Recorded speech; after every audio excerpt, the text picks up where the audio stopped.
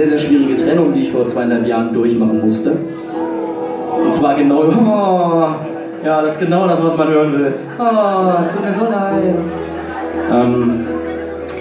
Ja, das war eine relativ schwierige Zeit und es hat mich auch wirklich 2 Jahre gedauert, um einen Song darüber zu dauern. Es hat mich 2 Jahre gekostet, einen Song darüber zu schreiben. Und der heißt Halt mich noch einmal.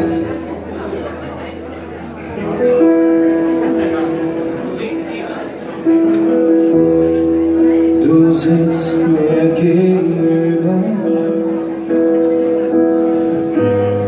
du sagst, du liebst mich jetzt nicht mehr.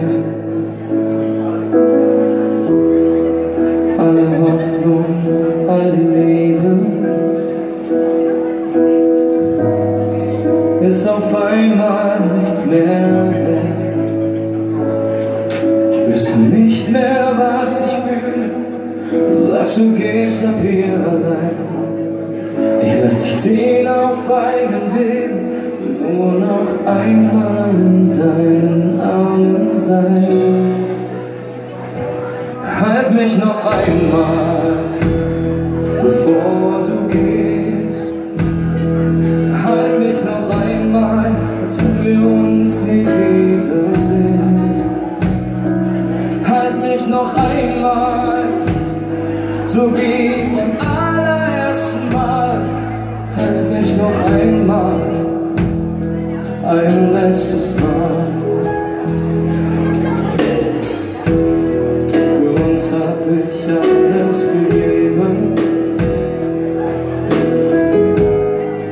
hab dir alles von mir gezeigt,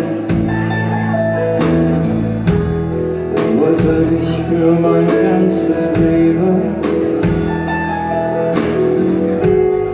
Dachte, dass du für immer bleibst.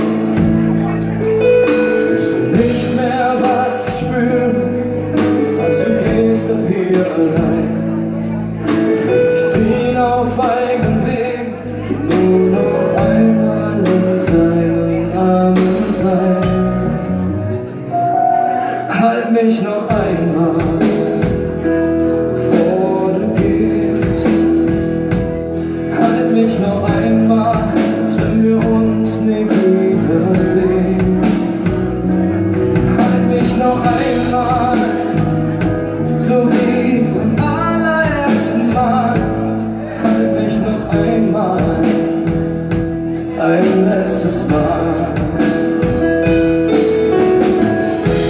Und es tut unendlich weh, dir zuzusehen, wie du gehst. Ich werde es irgendwie überstehen, auch wenn ich grad kein Licht mehr sehe. Denn es tut unendlich weh, dir zuzusehen, wie du gehst. Ich werde es irgendwann verstehen. Halt mich noch einmal, bevor du gehst. Halt mich noch einmal, als wenn wir uns nie wiedersehen. Halt mich noch einmal, so wie beim allerersten Mal.